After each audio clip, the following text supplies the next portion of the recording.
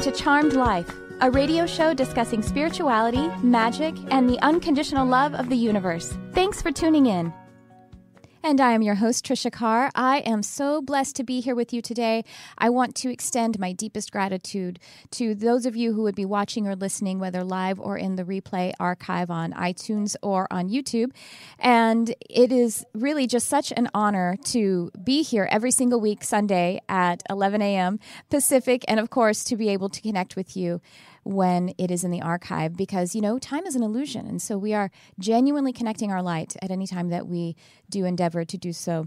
I want to tell you one thing that Spirit impressed upon me as I was leaving my house to come to the studio. You know, we are here in Hollywood, California at the Sunset Gower Studio, Universal Broadcasting Network. Shout out to ubnradio.com, where you can also watch the show.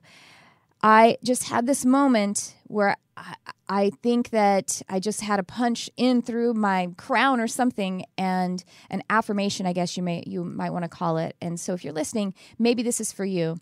And it's just simply, I choose joy and I choose peace. And you know, these words, they are very much like consciousnesses themselves. Like an angel, you could channel in peace and you can channel in joy. And so in this moment, I choose peace and I choose joy. And how appropriate for the December month when we have these seasons that are kind of having us to focus on joy and peace.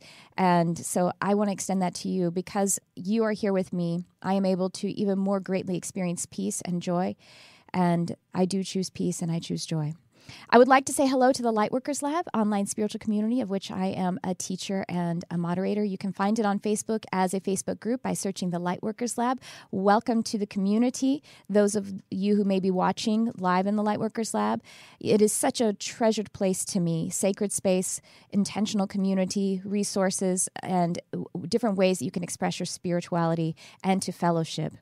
And one other thing I want to mention is on my website, you will find triciacarcharm.com. You will find Healing Arts Academy. There's a calendar of the different events, classes, also the shows that are coming up, the different episodes of Charmed Life.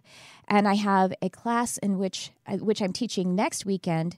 It's Manifesting with Magic, and it's many different rituals, many different tools to put into your spiritual toolbox to experience a greater connection, alignment, and manifesting power. And with that, I'm so deeply honored to welcome my guest today. He is an internationally recognized stress management expert, corporate trainer, meditation teacher, and author of the Nautilus Gold Medal winning book, Sacred Powers, as well as the critically acclaimed and Amazon #1 bestseller, De-Stressifying, the Real World Guide to Personal Empowerment, Lasting Fulfillment, and Peace of Mind, and also Secrets of Meditation, a practical guide to inner peace and personal transformation. And so with that, allow me to welcome the amazing davidji to Charmed Life. Hi, davidji. So great to be here. Oh, thank you. So you grace me with your generosity of your time and your light. So thank you again for coming today. And I'm just really enjoying Sacred Powers, the 5 secrets to awakening transformation. And that is the topic that we are here to discuss today. But I would really love for you to share that, if you don't mind, part of your journey as you share at the beginning of Sacred Powers, that moment, that catalytic moment for you. Would you like to share that, or any part of the journey that has brought you to this amazing place of being able to share and lead others?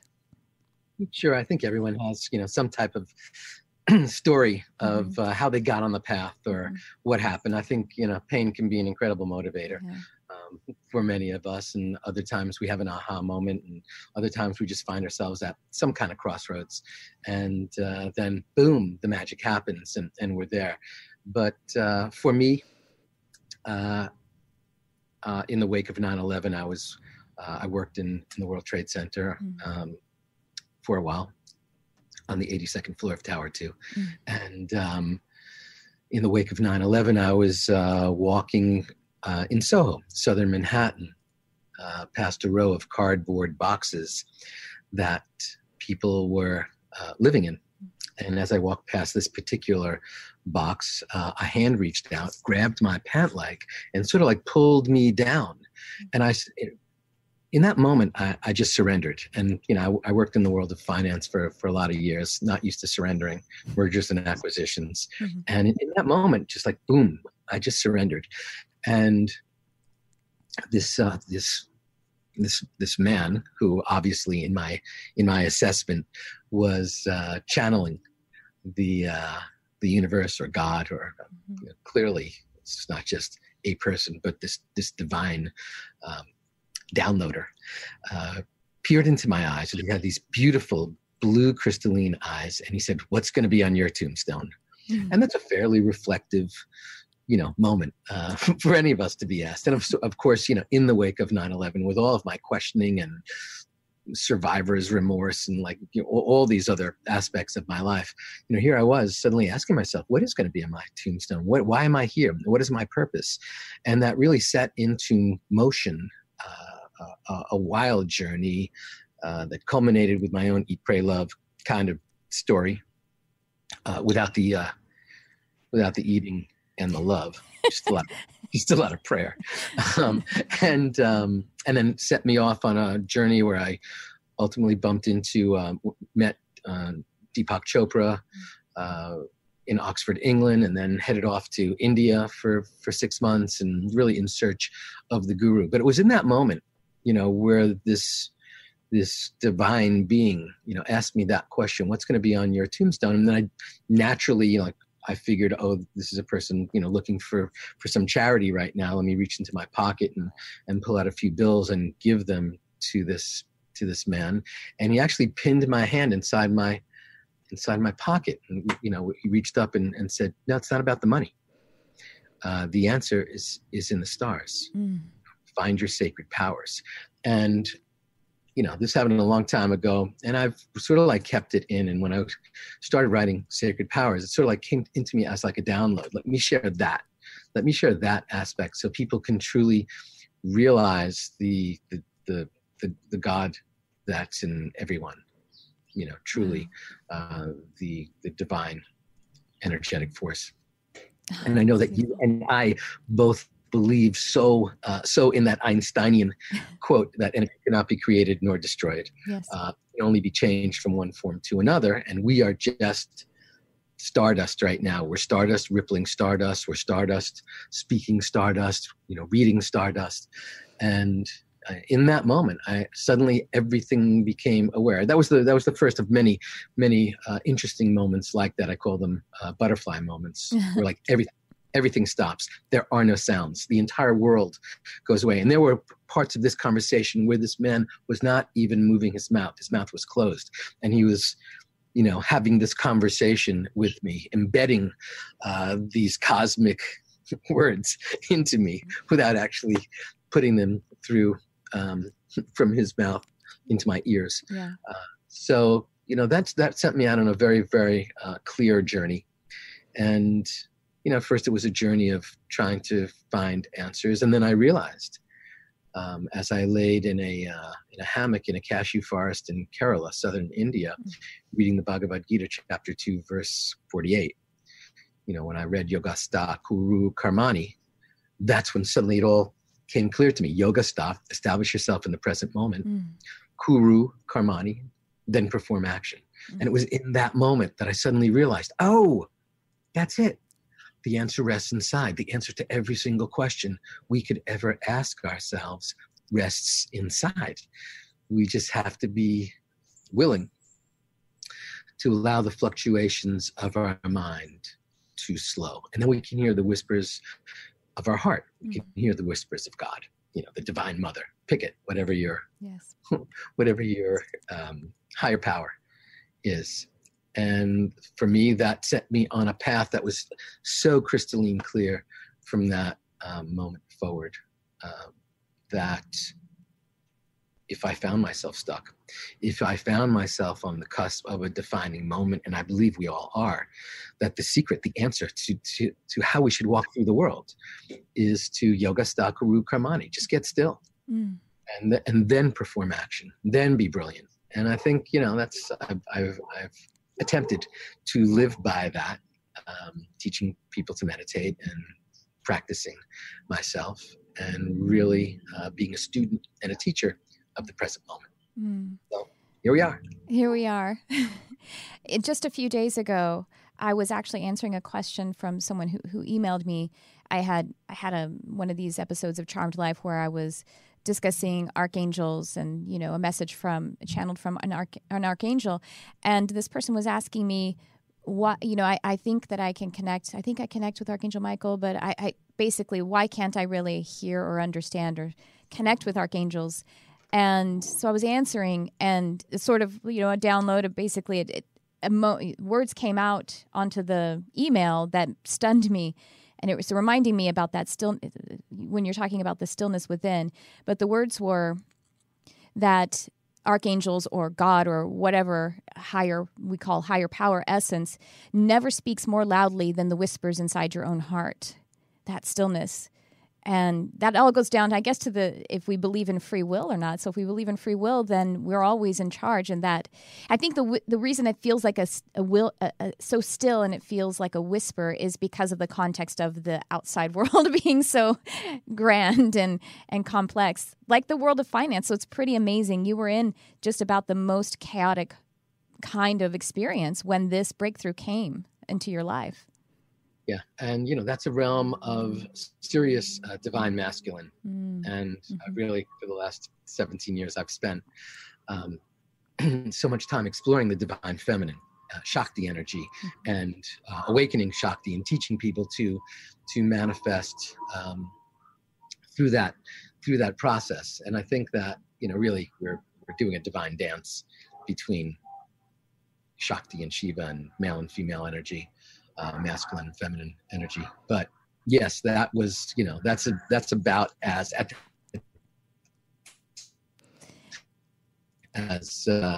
serious and take no prisoners type of vibe that even exists. So I'm pretty happy that I've left that realm and that I found something that's really more of a more heartfelt calling for me. More integrated. I think that the outer world, or this, society being so Shiva, so masculine, it's why it's so important, the work that you in teaching meditation, because we can't feel that stillness in that atmosphere, in that context. And we have to really, I think it's kind of beautiful. It all turns us back into ourselves. The universe is always pointing us back into our own power.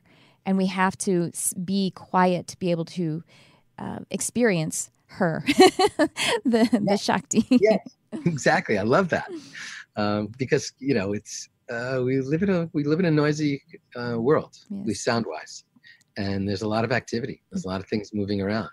In Ayurveda, we could refer to that as like a vata deranged world.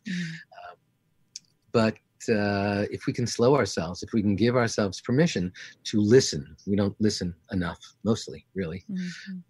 If we give ourselves permission to listen, there's so much that we can hear. We can be informed of so much wisdom and beauty. Yes, we are our own oracles. Yes, I love you. We have to be still in order to hear it, and you said, give yourself permission. That is so important because, we don't have time to do the things that, whether it's meditation or the different things that would allow us to connect with the wealth of our own soul and our own light. So we have to give ourselves permission to experience the time to do it. And that's, again, a very beautiful invitation to be able, giving yourself permission to connect with, to find you, because that's who you've been looking for your whole life.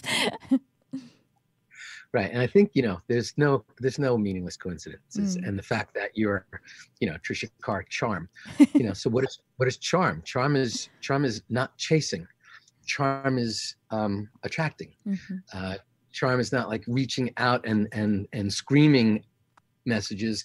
It's magnetism. It's allowing the magnificence to come into you. And we don't spend enough time, we spend so much time trying to force our way and put it out there and communicate with people, not realizing that listening is a very, very evolutionary way of communicating. I just had a dream. I have to tell you that, how spirit works is really amazing, because 2 nights ago I had a dream, and it's one of those dreams that doesn't fade. And I actually, even though it was 2 nights ago, I told my husband about it this morning. And in the dream, it was myself and my husband, and the myself character was sort of being very, what I would judge as weak and emotional, and saying that I'm too weak to do this or that. And then my husband was running forward and being insensitive and barreling forward and leaving me behind. And of course, both of these aspects are me. It has nothing to do with my relationship with my husband. It's because he's my partner. He represents that divine masculine in me. And so the message that I derived from that is that divine masculine, literally told my husband about this morning, my divine masculine needs to slow down and become more present, and then my divine feminine needs to feel more empowered, and then to coalesce together and find that apex of integration and the uniting of those two powers.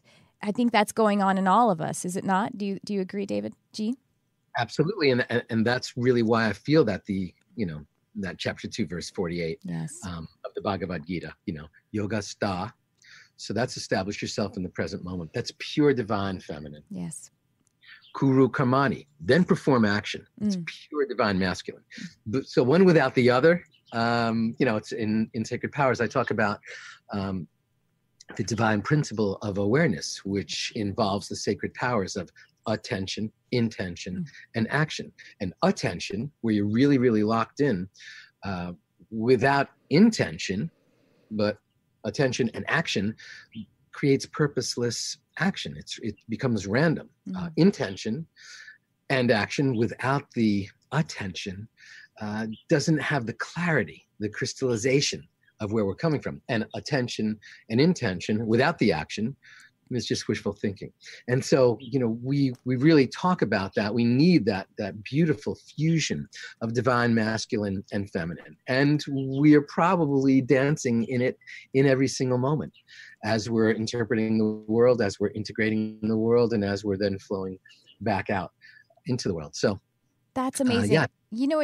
I just heard in that too is, we are triune beings of spirit, mind, and body. And the intention, attention, and action is that trinity as well. Intention being more like the spirit, the attention being like thought or mind, and the action being like the body. That's why they are interdependent and equally important. Yeah, it's beautiful. That's amazing. Wow, thank you so much for that. I'm gonna be using that. I will attribute to you, because that's a powerful teaching to meditate upon. And speaking of powerful teachings to meditate upon, the sacred powers, the 5 secrets to transformation and awakening. The first one you have listed is the divine principle of one. And in the book, you say there is only one, and yet there is an infinite amount of expression in our world, way beyond the nearly 8 billion people who populate the planet. Yes, way beyond, because we also have the trees and the stars and the animals and the breeze even. Could you talk to us about that principle and how we meditate upon it to awaken our own transformation? Yeah, I think our greatest power to move through the world rests in our acknowledgement. Yes. That everything is one. In Sanskrit, the expression is aham brahmasmi, I am the universe. This doesn't mean you're God. This means you're the universe, right? The universe. A lot of people who are highly devotional say, "Well, wait a second, are you saying you're God?" And a lot of people would say, "Well, metaphorically, we all are." But aham brahmasmi means I am the universe, which means I am the blade of grass. And there's a couple of trillion of those out there. I am the clouds. I am the sun. I am the sky. If we are indeed coming from the same stardust source, then everything is oneness. And Tricia, I am you and you are me. And everyone who's watching and participating in this right now is also oneness with that. And it's only when we start to separate and when we get into some type of when we deny that and view things as dual. And whether it's body, mind, my body is separate from my mind, or, as you said, my soul is separate from my heart. There's even the question, is my soul separate from divine spirit? And, one of the ancient Mahavakyas, the master sayings, it's about 7,000 years old, is Ayam Atma Brahman, which means my soul and the universal spirit are one.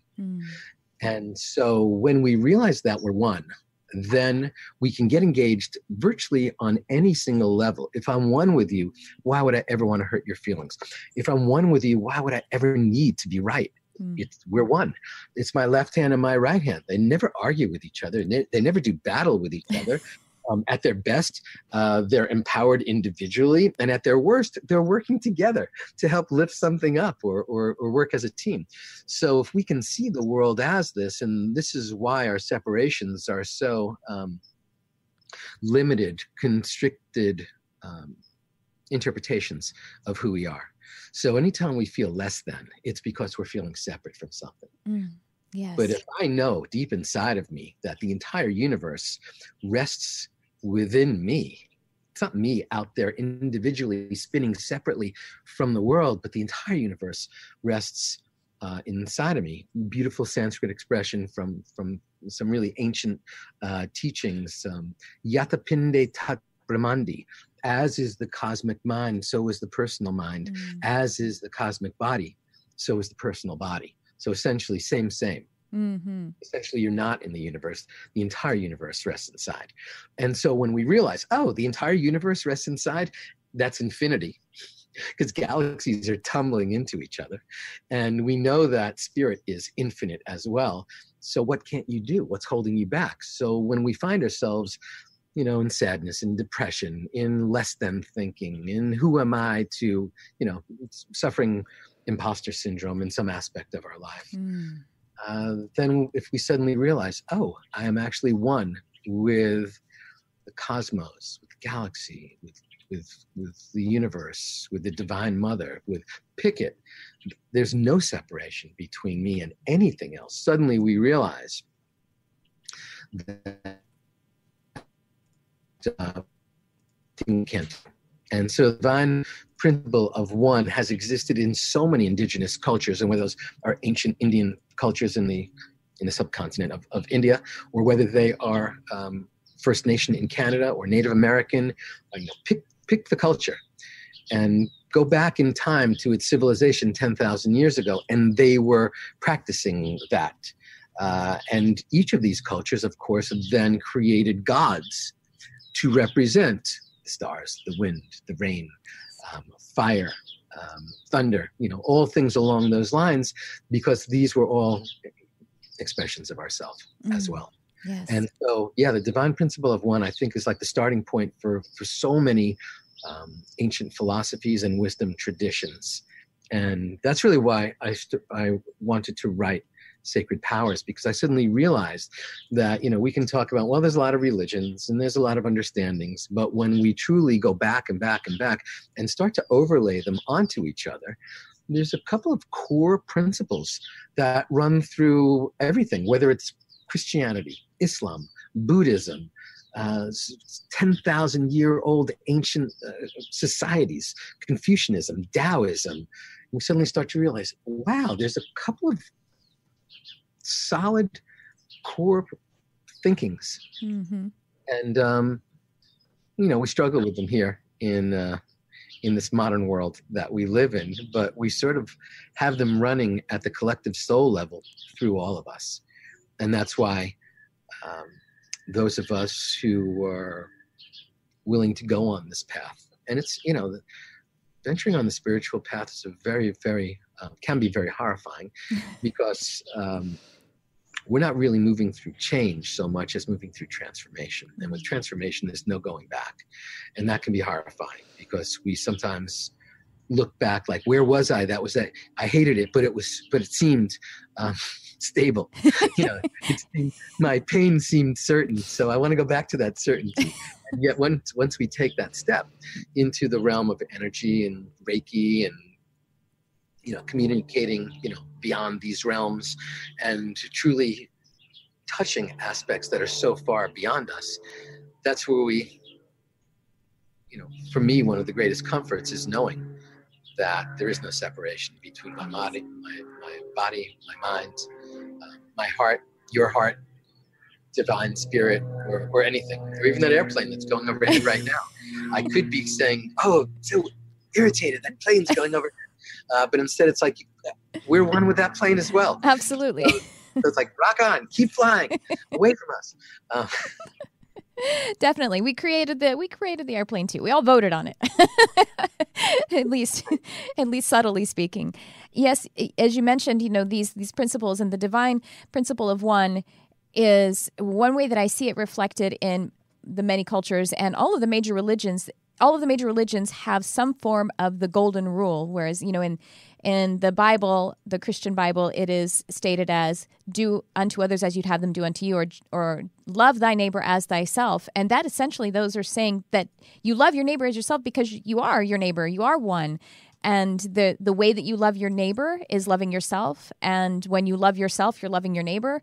It's a loop. It's always bringing us back to that. And the divine principle of one, I also see neutralizes any reality, any illusion of judgment. And of course, right. Jesus said, judge not, lest ye be judged. Because if you judge someone else, you are just judging yourself because you are one. Rather than thinking of it, you'll be judged by some angry God, some outside force. You just are activating the frequency of judgment, and that is judgment upon yourself as well. It completely neutralizes it.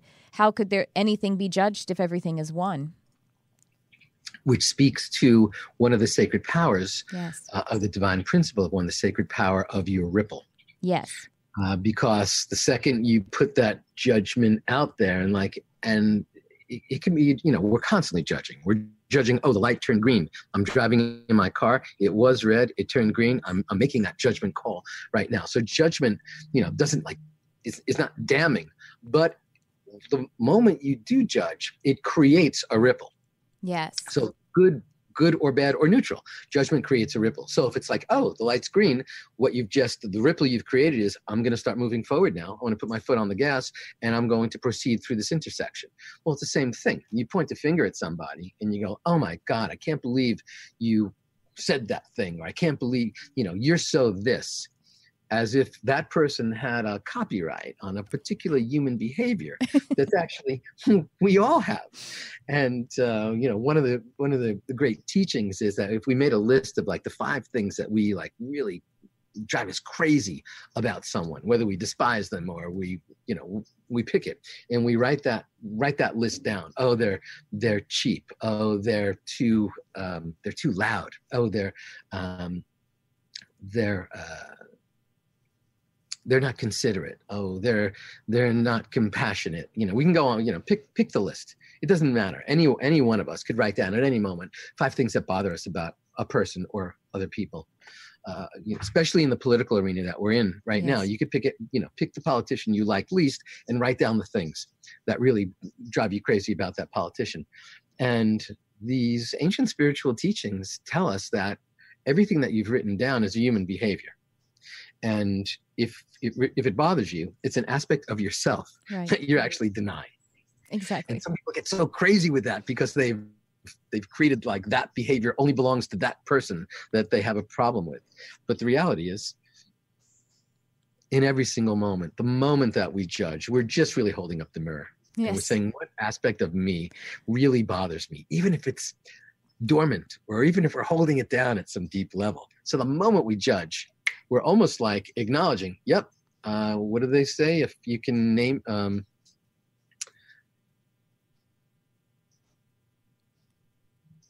well, it eludes me right now, but essentially there is nothing we can point at that isn't resting inside. Right. So how do we get to that space? How do we get to the place? And for me, I find that very comforting, actually, when I go oh my God, I can't believe that person said that.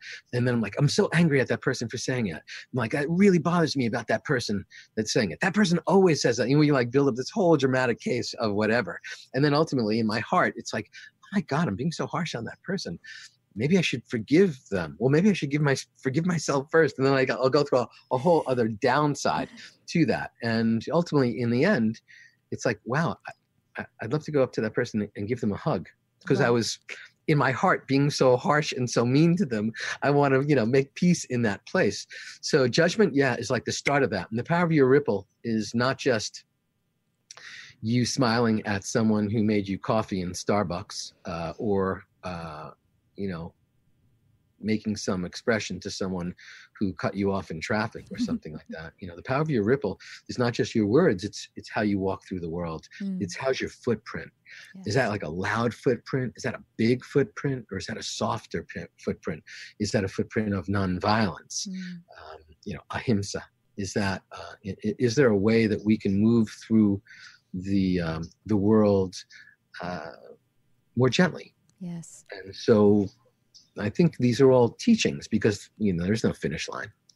We suddenly judge someone really harshly, and then we realize, I don't want to be that harsh. Mm-hmm. I don't want to be that person who just judged that person so harshly. But we have to acknowledge that we judged harshly to get to that other space. So I think there's a learning lesson in virtually every single interaction that we have with the world, whether there's people involved in it or not. Yes. Because we are indeed one with everything. I love how you are talking about that. The divine principle of infinite flow is one of those sacred powers, your ripple. And whether it's an actual action of words or deeds, or if it is in your feeling and thought space, it still is energy, and it still creates a ripple. You said in Sacred Powers, the energy of the universe is resting in your soul, and the most fundamental law of nature is that energy cannot be created or destroyed. Therefore, I say, because it cannot be created or destroyed, then it is flowing. I mean, it's never actually static. And so there's an effect to any cause of any kind. But the good news about that is that you create, if we want to judge it as a negative cause, creating a negative effect, we can just have a positive one right after it, and it smooths everything out, and it just becomes a part of the energy. It's healed, you might say, and that's very empowering. Right. Well, there's that ancient story of King Solomon, who went to one of his oracles and said, "Find me a ring." Turn my sadness into joy. Find me some type of object that could turn my heavy heart into a smile.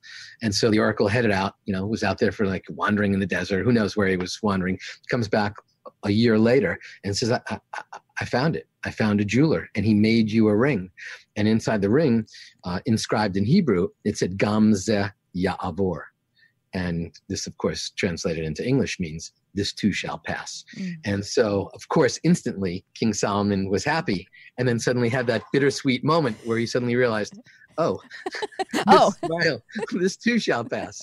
And so we realize, here we are, peaks and valleys flowing through life, and we have an opportunity to just remind ourselves when we find ourselves attached to a particular high or low, that Gamze Ya'avor, this too shall pass. And so we have that ability inside of us to embrace the fact that of the impermanence of every moment. And that means that we sort of have an obligation, a responsibility to, let me bring my best to this moment. Yes. Let me show up and forgive myself when I wasn't my best, but let that be a reminder to reach a little harder the next time. And that way we can have a little more self-forgiveness, have a little more self-kindness, have a little more self-compassion, and then have a little more self-love, because it's impossible to flow those out into the world unless it starts in our own heart as well. Yes. Again, that golden rule, do unto others as you would have them do unto you. You must do unto yourself in the same way that you would other. That's just the truth under the principle of one. There's also the divine principle of awareness that you talk about in Sacred Powers. And in Sacred Powers, you say every moment in our existence begins with awareness. If we are not aware of something, it doesn't exist in our consciousness. Wow, isn't that powerful? That is evidence of our creator essence. Yes. And it's really funny because I just watching The Handmaid's Tale. Yes. And so there's we have to ask ourselves, sort of, kind of, if I don't see it, whether it's happening or not, it's not in my consciousness. So if I don't see it, if I don't hear it, if there's a whole bunch of things that if I'm not really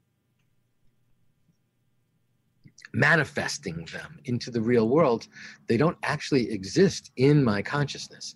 And so that's one of the most beautiful aspects. Turn it the other way. If I do say it, it does exist. If I do think it, it becomes real. If I do point at it, it suddenly is as real as it can get. And so where do we want our attention to be? Do we want it to be on healing? Do we want it to be on love? Or do we want it to be on ruminating and getting angry and working out plans to, get revenge on someone? Really, is that where your attention is going to be? And so, you can view it, it's just shining the light. It's not a question of good or bad. A lot of these teachings, they're not about judgment. They're not about good or bad or positive or negative. They're just shining the light. And so everything begins with awareness. And if you're not aware, then it's just moving right past you. And if suddenly it is, you are aware of it, then you can create it into whatever you want. The Buddha said, all that we are arises with our thoughts. With our thoughts, we create the world. And so this is like a fairly important aspect to our lives if we think about it. What do you want to manifest? You want to manifest love? Put your attention on love. You want to manifest fear? Then rock on and put your attention on fear. And suddenly we realize in any single moment, I can create my own reality. And I can have a life that's just filled with love and filled with kindness and filled with joy and filled with celebration and filled with acknowledgement for the divine. Or I can have a life or choose a moment where I'm feeling less than and I'm not feeling sacred and I don't acknowledge that there's something bigger than me. You get to pick. And it's always a choice. And there are people who, when they are feeling non-sacred, as you were saying, and maybe they're in pain and they're in recognition of all that is going wrong, whether they are witnessing what's going on in politics or how there is social injustice and inequity between our brothers and sisters. And they, so basically someone who's feeling in that place of skepticism, I think this part of the teaching can be more challenging when you're in that place, because it feels to someone in that awareness of that kind of suffering that we're saying take no action and ignore, spiritually bypass, you know what I mean? Spiritually bypass the things that are going wrong in the world and take no action and disregard those who need our support and our help and our saving even. How do we help to build that bridge for someone who instantly, I can feel that. I can feel someone listening and saying, oh yeah, whatever, you two just want to be spouting these spiritual platitudes. And of course, we all have friends who are in that awareness. What do you say? How do you expand upon that a little bit? I feel very, very strongly about this aspect because, I've had lots of conversations about this and I've been interviewed and I've written a lot about this. So the line from The Handmaid's Tale, which I just finished season 2 of The Handmaid's Tale, and there's so many beautiful lines. But as she gives birth to her baby, she says, "By telling you this story, I will your existence. I tell, therefore you are." And so that's about suddenly creating, the manifestation of something. It's right up there with Buddha's quote about all that arises with our thoughts. Yes. So here we are on this beautiful planet, 7.6 billion people. It's been going on for 13 billion years, if not before. We are stardust, rippling stardust. Everything we are made up of was born at the heart of a star. So there's nothing that separates us. And so the person who's suffering in Myanmar right now, being slaughtered by the genocide of his government, that's ripping apart at both of us as well. There is no suffering outside of us that's not being felt at the personal level. Nothing is happening universally that's not being felt at the personal level. We co-created every single thing we don't like on the planet, every single thing that is darkness on the planet, every injustice on the planet, we are a co-creation of. Yes. Whether you want to acknowledge that or not, we can do that. But here's the challenge that I would have. I believe that we need to always think globally, but we need to act locally. Mm-hmm. That might be getting on a plane, landing in Myanmar, and then giving away things or helping people or comforting people or protesting. So I'm not judging what you should do with that. Some of us are activists and some of us are pacifists, yes. But everyone has the ability to act in some way. So Lao Tzu 5,000 years ago said, if there's to be peace, in the world, there needs to be peace in the nations. If there's to be peace in the nations, there needs to be peace in the cities. If there's to be peace in the cities, there needs to be peace in the villages. If there's to be peace in the villages, there needs to be peace in the home. And if there's to be peace in the home, there needs to be peace in the heart. So I'm not saying don't care about the nations, don't care about man-made borders and things beyond them. But we need to set it here in our own hearts. And so this is about, several years ago after the nuclear facility in Fukushima. The tsunami came and destabilized it, and radioactive waters flowing through the area, and people, tons of people, thousands and thousands of people losing their homes and being threatened by radioactive waters. And I'm with a friend of mine, and I pop over to his house. We're about to drive up to LA, and so we're hanging out, and I said, come on, let's hop in the car and let's go up to LA. And he goes, well, just a minute. I want to make a donation to Fukushima. I'm on the Red Cross site right now, and I want to do that. And his son, who's about 2 years old, had a pot upside down with a wooden mixing spoon, and he was banging on the pot. Bam, bam, bam, bam, bam, bam, bam. So that was going on in the background. And he has two twin girls. They were about 6 at the time, and they were giggling and running around the dining room, shrieking hysterically. And the wife was saying to him, well, listen, if you guys are going up to LA, maybe you could pick up, there's a furniture store up there, and there are these 2 ottoman chairs that I had been looking at online, and maybe you could pick those up. Meanwhile, he's entering his name, he's entering his address, he's typing in all his credit card information into the site, and he hits send, and the page goes blank, and it says, oops, sorry, something went wrong. Please enter all your information again.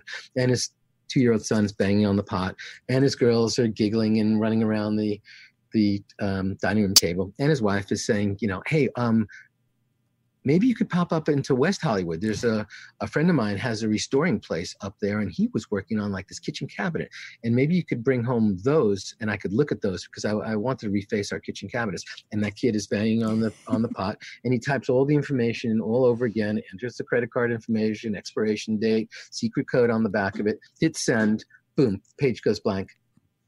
It says, sorry, we didn't capture any of your information. Please enter it all again.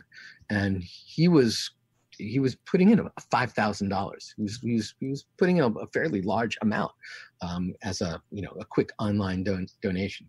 So he's getting a little exasperated. The kid's banging on the pot. The 2 girls are running around the table, and his wife says, oh, you know what? You don't have to do that, but I have a cousin in Venice up there, and maybe you could go to her house, and she's got this beautiful lamp that I was wondering, and there's like a crescendo, like everyone's talking at once. And he types all this stuff in, hits send, everything goes blank again. And he's you could see him starting to melt down. And he goes, will everyone please shut up? I'm trying to make a donation to Fukushima. And like, that was my moment. That was it. That was like, does it really even matter? Like, those kids are going to be traumatized forever. They're going to be like thinking their father was like screaming at the top of his lungs. And so all I'm saying is, yeah, we need to think globally. Some things we can't actually fix.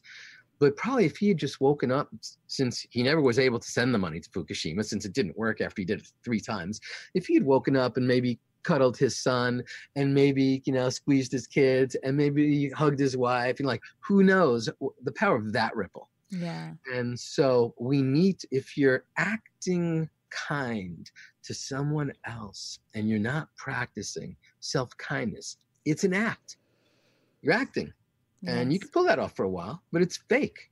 If you're sending compassion, but you're not forgiving and self-compassionate, then it's a pose and it's made up. And so we have an opportunity to get more authentically loving of ourselves, forgive ourselves, something that we're holding a grudge against ourselves about, and then flow our new evolved persona back into the world. We could probably accomplish so much more as kinder, more generous, nicer individuals on ourselves. And then maybe we do make a greater impact in another place. So I'm not saying don't think about those things. I'm saying always think about those things. Right. Where do we get to act? Right here, locally. It doesn't get more local than your heart. Yes. Oh my goodness. It doesn't get more local than your heart. Have you ever said that before? No, but I'm saying it right now. Yes. Yeah, I just have to remind you just said that so you can quote yourself later. Act locally. It doesn't get more local than your heart. That's beautiful. Thank you. Well, another one of the divine principles, one of the sacred powers is the divine principle of rebirth. And you say, with every breath, I am reborn. That's what I actually experienced this morning as I started the show. And I said, I had this moment where I just felt the affirmation. I lived the choice of joy. That's amazing. And that is something that we can experience healing. We can experience the world being in balance and justice within by choosing, like you say, forgive yourself. Well, then that is the place to start to be able to feel social justice, have some social justice within yourself. In this moment, you can be reborn. Right. Yes. We are constantly evolving. We would be denying the most magnificent aspect of ourselves if we denied our rebirth, if we denied that our ability to shed the skin that was once constricting us. And that could have been 5 minutes ago, to shed that skin. And then, animals do it. They molt, they shed, whether it's a dog or a snake or a wolf, or a bear. They are letting go of the previously constricted aspect of their being. And so we have that, there's a great quote, when I let go of who I am, I become who I might be. That takes courage, takes a boldness. But if we can give ourselves permission to let me not hold on to this definition of who I was up until this moment, and let me be the kinder, more generous, more courageous version of myself. What does that even mean? So, I stress these have existed for thousands and thousands of years, whether it's baptism by water, baptism by fire, all the initiations that we've seen. And when you take any type of ritual and add some kind of meaning to it, there's lots of rituals, such as making tea. It's not particularly meaningful making our tea every day. But if we can take rituals that we do and add meaning to them, that equals transformation. And that's how we can suddenly shift. So if I can say to myself, you know what, I've been holding myself back. I've been dimming my light. I've been biting my tongue. I've been walking on eggshells. I've been playing small for so long. And today, this minute, I let me allow myself to shed some of those constrictions, some of those limiting beliefs, and let me step into my best version. Let me step into my power. Let me own my impact here. And I think it's a permission thing. I talk a lot about chakras in Sacred Powers. And, our throat chakra, a lot of people refer to the throat chakra, the Vishuddha chakra, as the chakra of expression. But it's also the chakra of permission. Yes. And when we can open up our voice, and not just our oral voice, but our voice, how we move through the world, our persona, and then give ourselves permission to step into the better version of ourselves. And this doesn't mean a lot of people say, well, aren't I enough? It's yeah, you're enough. But we're all carrying around baggage. We're all holding on to something right now that no longer serves us. How about just giving ourselves permission to just loosen our grip a little bit on that? Because maybe it served us 5 years ago, 10 years ago, 20 years ago, or maybe it served us right up until now. But I believe that what got us to this moment may not be the thing that's going to get us to the next moment. So why not? The tools are internal. We don't have to go, no equipment necessary. We don't actually have to go outside. As long as we're listening to Charmed Life, that's the only tool that we actually need right now. And so we can give ourselves permission to say, you know what? Let me take a chance on me right now. and see what that, evolves to, what that unfolds to. And I think that can be a powerful launching point for emotional freedom and I love it. fulfillment. We are almost out of time. And before we get to the last principle that I would love for you to touch upon for a moment, I want to tell everyone that davidji has so graciously offered a free guided meditation that you can download on his website. You'll find the link in the show notes, and it's davidjimeditationacademy.com/ and just look for the products, essentially. That would be easy. And there is a coupon code, which is Meditate with davidji. So go look in the show notes here, whether you're watching live or listening on YouTube or iTunes. Go check it out. There's a code there for you, and one of his amazing meditations is offered to you. And to give yourself some of that permission. And speaking of, as you were saying, to be able to allow yourself to step forward and make the change, that the sacred power that we haven't mentioned yet is the divine principle of inner power, in which you say the catalyst of light is the catalyst of life. The inner fire is the source of your passion, your clarity, your creativity, your courage, your compassion, your forgiveness, your purpose, your love, and your sense of personal power. Yes. And that is that action that you were talking about. Yeah, I think we, they don't call it the solar plexus for nothing. Right, exactly. It's the sun. It's fire. Because it looks like the sun. So we have an opportunity on a fairly consistent basis to recognize, hey, there's this big sun out there, actually fuels the entire solar system that we're in, fuels this entire, and warms this entire planet that we're on. It is the source for growth of virtually every single entity on the planet, whether it's plant-based or animal-based. And that same exact aspect rests inside of us. It's our power pack. Like, why haven't we done the things that we've wanted to do? We were afraid. Yeah. We didn't trust, perhaps. And I think that's, you think of all the things, when you take your last breath, will you be thinking about things that you did that you regret, or all the things that you didn't do that you regret not doing? And it's like, why didn't I do that? Why didn't I do this? Why didn't I do that? And so, I encourage people right now, and I would like to encourage all of our listeners right now as well, to let's create our own agenda. It's really easy. We wake up and we get like 30 emails before we even get out of bed. And they tell us what we should think and what we should do and where we should go and how, what's important to us. And we have an opportunity right now to write our own agenda, create the narrative of our life that we would like to have, that's starting inside of us with that spark in our Manipura chakra. That's, so starting in our own heat source. When we can align that fire that's inside of us with that divine fire out there, that is like the pure oneness. That's the most amazing thing on the planet, because then we're fully aligned with the universe. If what I care about is what the universe cares about, it's going to manifest. It's going to get done.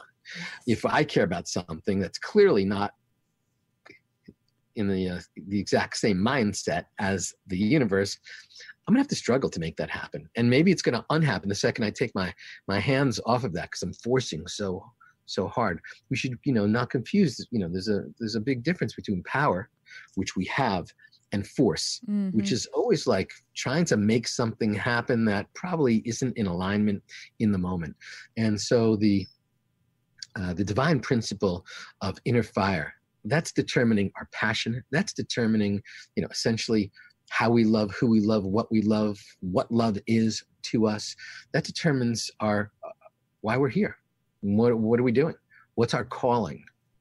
Yes. The ancient word in Sanskrit, and it's about 12,000 years old. It's called Dri, D-H-R-I, Dri. We get the word dharma from that root, but Dri means that which upholds. Essentially, it was a force, an ancient force that held the stars apart, kept pushing them out infinitely, and yet had the ability to hold the universe together. What is that force that can expand infinitely and yet at the same time hold things together? So that was called Dri, D-H-R-I.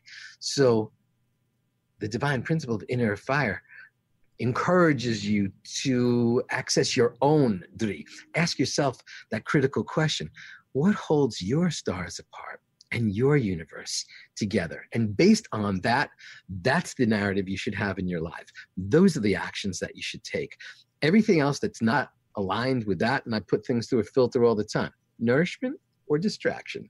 And if it's a distraction, I let it go. And if it's going to nourish in line with my dri, with what holds my stars apart, my universe together, then I lean hard into that. I think we can make, much more conscious choices that are more purposeful, choices that are more fulfilling to us if we allow ourselves to be led by that sacred power.